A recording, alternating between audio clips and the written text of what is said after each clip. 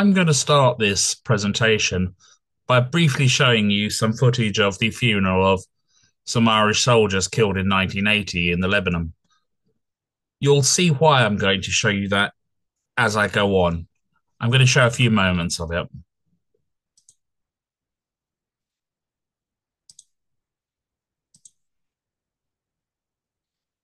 This is from AP Archive, which is a archives of news stories and things.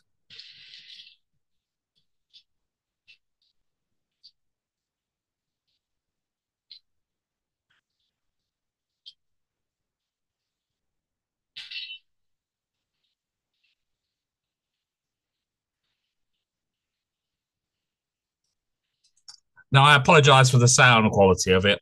Obviously, I can't be responsible for it, but it's pretty ropey. But it makes the point.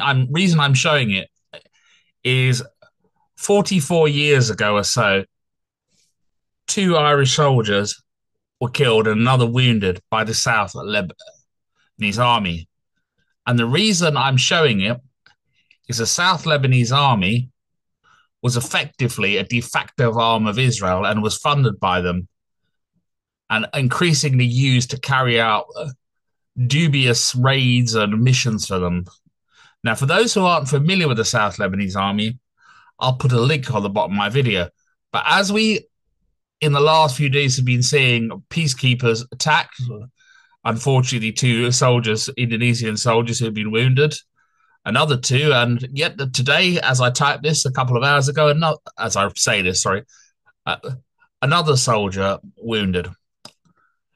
It occurred to me that it's not the first time Israel has engaged in this kind of business of trying to muck around with UNIFIL missions. And whatever it's doing at the minute, it seems to be an attempt to push UNIFIL out of the area, shut them down.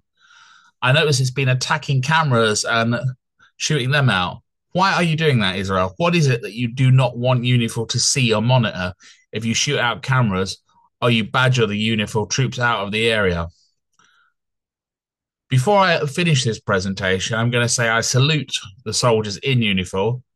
My father is ex-forces himself and served in the Irish Defence Forces, so I salute the men who are serving there.